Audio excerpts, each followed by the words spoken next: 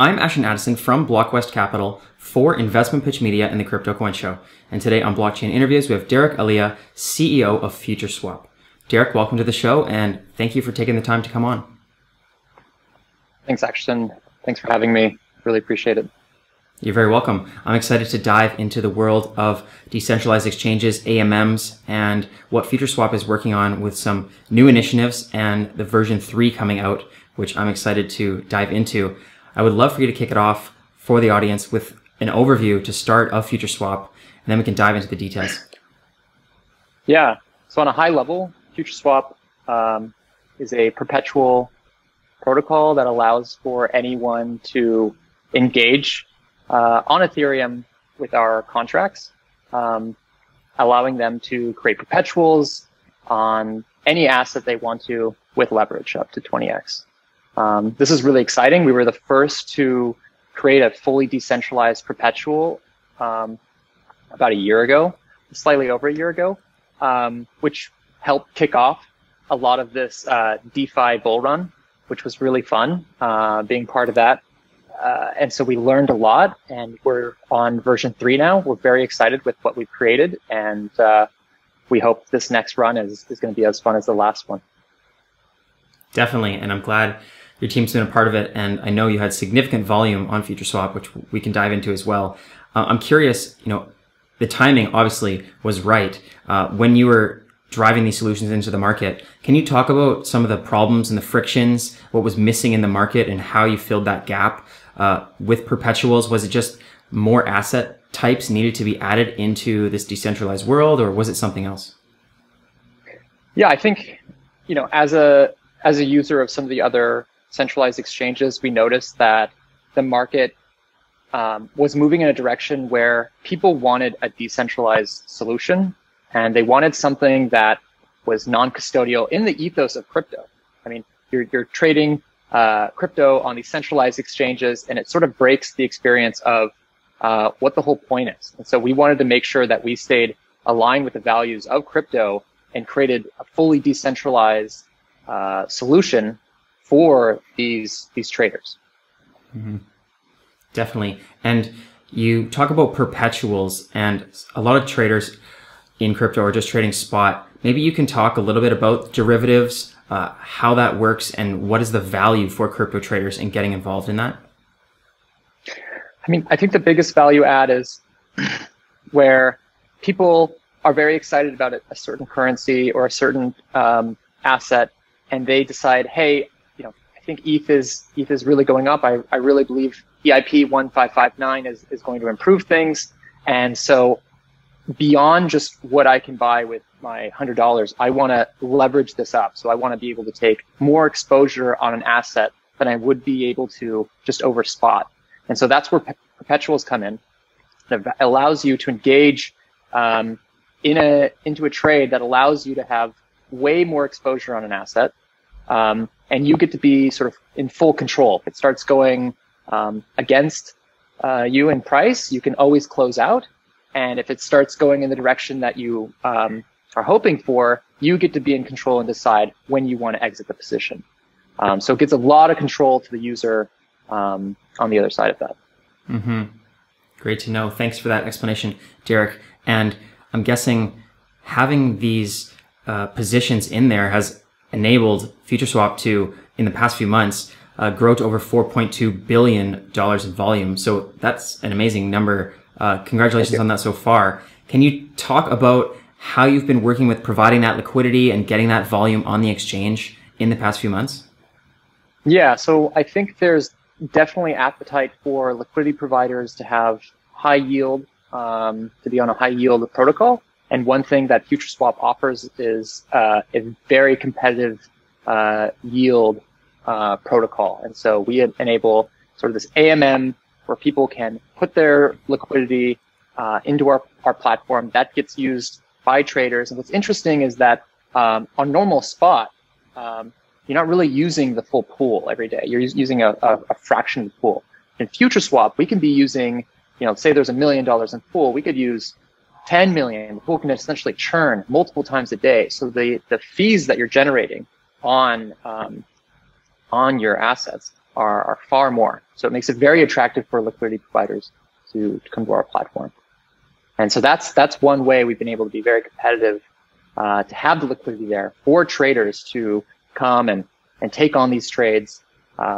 It's been a really interesting experience for us. Definitely. High yields are always great. And do you think that is one of the main reasons or part of the reason why many traders are starting to move to DEXs with AMMs over centralized exchanges?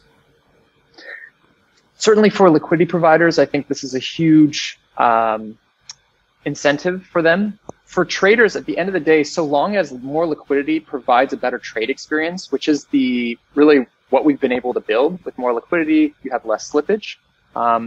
Traders are more interested in having a better trade experience, right? So they want the best price execution, which is something that Futureswap really focuses on, making sure that we're very competitive against the other centralized exchanges.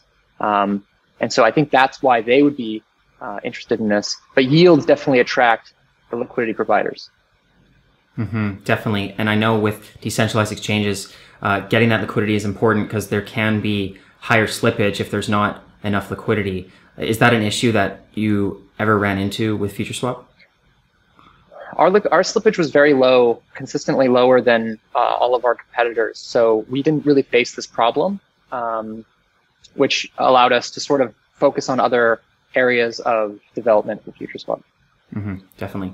And is it mainly the high yields or the user experience, or is there something else that's driving incentives for adoption for more traders to move from centralized trading exchanges over to Futureswap? I think at the end of the day, traders want exposure on an asset, and they want exposure in a way that they can understand. Futureswap was one of those platforms where it was fairly easy to compare to another centralized exchange like Binance or BitMEX and go ahead and start engaging. And so it was fairly trivial. Certainly, there was some information around how to work with Ethereum and MetaMask and gas costs that did affect usability. But overall, I think traders just want to engage in an experience that's relatively similar to what they've experienced before. Definitely. And with Futureswap, is it cross blockchain, or are you specifically focused on Ethereum, or are you continuing to expand throughout the blockchain ecoverse? I mean, we certainly love Ethereum, and there's other protocols out there that are very interesting that we've been looking at. I think those are still in early stages, and we'll continue to explore those chains as they grow. We're not limited to Ethereum, and we're definitely looking outside of the space for other opportunities. But so far, it seems like Ethereum has a lot of the network effects that we're looking for, and so much of the ecosystem is built there, developer tools, other projects, users, that it sort of makes it a lot easier for us to engage on that platform than it does another platform. Definitely. And did you guys run into gas fee problems with Ethereum, or did you start utilizing layer 2 solutions or find another way to lower the cost for traders? Gas fees were incredibly high when we were launched. I think they were some of the highest that they'd ever been on Ethereum. So our platform was indirectly affected by that. We don't have control over the gas fees of the protocol, but that's just how it is. And so now we're looking at other layer 2s. Arbitrum is coming on soon. Looks like Optimism is also shortly coming up. And we're very excited about these platforms. We hope to launch as soon as they launch. So we're very excited. We think it's a matter of weeks. And I think this will enable sort of a trade experience that's similar to what you expect on a centralized exchange with far lower gas fees. So that's exciting for us. Very exciting. And I mentioned at the beginning, you're working on version 3. I'm guessing that is a part of it. Can you give a snapshot to the viewers on what's going to be coming in version 3 that's better than version 2, and when is that sort of expected? Yeah, so version 3 is a totally redesigned version from the ground up. We've assembled an amazing team of engineers and traders to build this new version. And something that we focused on was making it as performant as possible and as cheap as possible. So Before, some people were paying upwards of a couple $100 just to run a transaction because Ethereum was so expensive. And on this version, we've really reduced the costs in our contracts to make sure that you're far under sort of $5 a trade or something like this. We hope to get it down to $1, which is on a decentralized system, which is pretty low, especially on Ethereum. So we're very excited about this. Making it easier for liquidity providers, instead of having to add normally 2 assets, something like USDC and ETH, for example, you're just having to provide one. So just add your USDC. You don't have to worry about impermanent loss, and you're off to the races. So it's much, much easier. We also are able to have far more assets in this version, something that we've been waiting for a long time. So expect a variety of markets on our protocol, and also increase leverage. So those of you who want more exposure on an asset can now engage in more. That's very exciting, and definitely on the impermanent loss side, I think a lot of traders that are moving into decentralized exchanges are hesitant to put up liquidity because they are afraid of the volatility of the assets. Moving into stablecoins is one thing, but not having any impermanent loss obviously is a huge advantage on top of that. So that's great to know. And as well, in the platform, is there a Futureswap token that you're being utilized within the platform that users also can help engage in the ecosystem with? Yeah, so our main governance token is FST. So FST is the token of the protocol. This is used to govern what upgrades, what other markets we're adding, any kind of token vote. So this is the way to engage in the platform. And we do distribute this to liquidity providers and traders. We want our user base to be the actual users that are using it. We don't want tons of outside speculators who have very little understanding of it having a big say in it. So we distribute these to users, and we hope to get a lot of engagement through that. We were one of the very first projects in the space to have a DeFi governance token. We saw this as, this is going to be a thing with most DeFi projects, and this is a core need for the community to have a say in what goes on in the governance.